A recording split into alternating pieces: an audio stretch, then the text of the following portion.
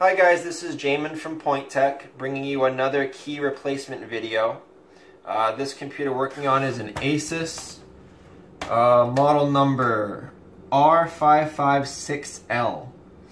The full model number, if you need it, R556LA-RS51. As usual, the reason why we're doing this, the reason why we chose this model, the reason why we chose this model computer is because this is a French inset keyboard.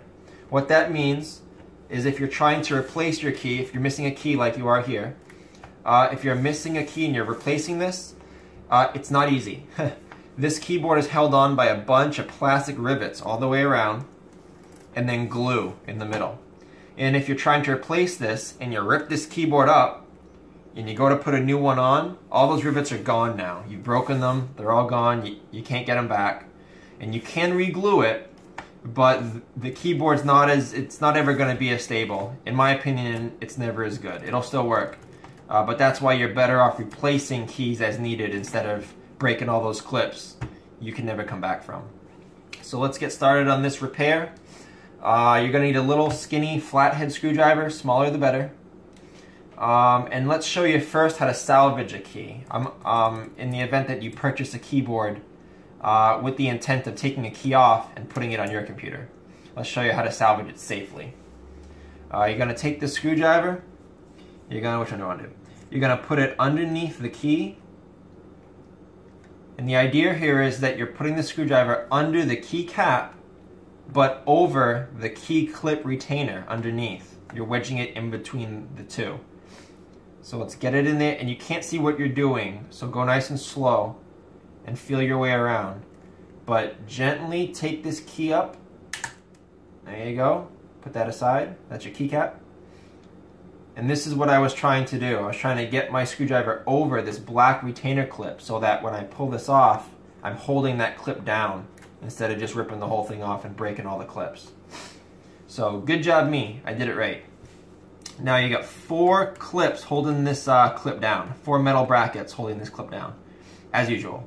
1 in that corner, 1 here, 1 there, and 1 there. That's what's holding this retainer clip down. You also have this little bouncy ball thing. That's what pushes your key back up after you push it down. Don't damage that. It's not meant to be replaced, so you can do it. It's a pain. So in order to safely salvage this, instead of just popping it up and breaking it, let's take our screwdriver, let's take a corner, and let's choose one of these top metal brackets and bend it down ever so slightly. Bend. Oops. Bend. Alright. Kind of difficult. Be very careful about breaking your retainer clip. It's easy to do. So now we bend it down just a little. Let's gently try to pry this thing off. Gently. There we go. 1 little pop. Let's try the other side. Gently pop it off. Gently. Gently. Alright. So let's take this thing up now. See if we broke it. Alright, so the things that are breakable on this are this little protrusion there, that one there, and we see that they're still present, so they didn't break off. Also, the clip that we just snapped off is up here and up here. So if we broke those, chunks of this it'd be gone and it wouldn't be able to clip in. So we did good. There's also 2 small ones here and here. So we're okay. So this is still usable. So that's how you would salvage this safely. Now, if you purchase this keyboard from us or anybody else, you would usually get it like this. Let me just put this back together for you. Dum, dum, dum. Clip, clip, clip. This is how you would buy it from us or from anyone else. This is how you would get it shipped, with the clip retainer and the keycap in one part. It's safer to ship that way. But you can't take this and put it on and press it in there and have it work. You'll break the clips, or you'll bend and break your metal brackets. Let me bend that back up a little bit. Okay. So if you got this in the mail, this is how you would get this ready to install. You would do exactly what we did earlier. This time it's easier because you can see what's going on down here. Put your screwdriver, again, wedge it in between the key clip retainer and the keycap. And then pry it off. Just like we did before. Alright? So that's what you got. Now what I find is easier is getting this bottom part in first. It's just easier because these are bigger clips. So let's slide this in there. Oops. Dum, dum, dum, dum, dum, dum. Very difficult to see what I'm doing. Alright, so if you can see, I've slid these two notches underneath these bottom brackets, and now I can just push the top ones back in. Pop, pop.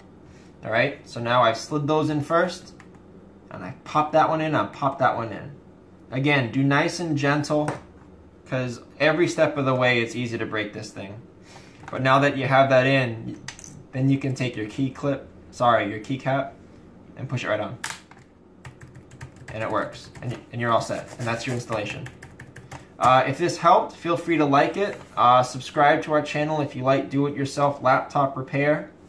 If you want to keep watching because you want to know how to do these big ones, I'll do that now.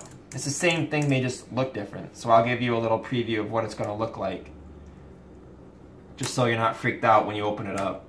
Same thing, put it in there, wedge your screwdriver in there, peel it off. As you can see, it looks the same. There's your poppy thing, and now you got two retainer clips. Instead of one big one, you got two retainer clips. Only difference is you got two brackets on top holding it down, and then one in the middle. Same thing though, to salvage, bend down one of these top ones a little, gently pry it off, and then to reinstall, put that bottom one in first, just like you saw us do earlier. Put that bottom one in first, pop those down. Another difference in these big ones is you have a metal bar running through it. I don't really know what that thing's for. I've never really found a use for it. Who knows? But you're going to slide those metal bars into their holders like that. Slide this key down. Pop.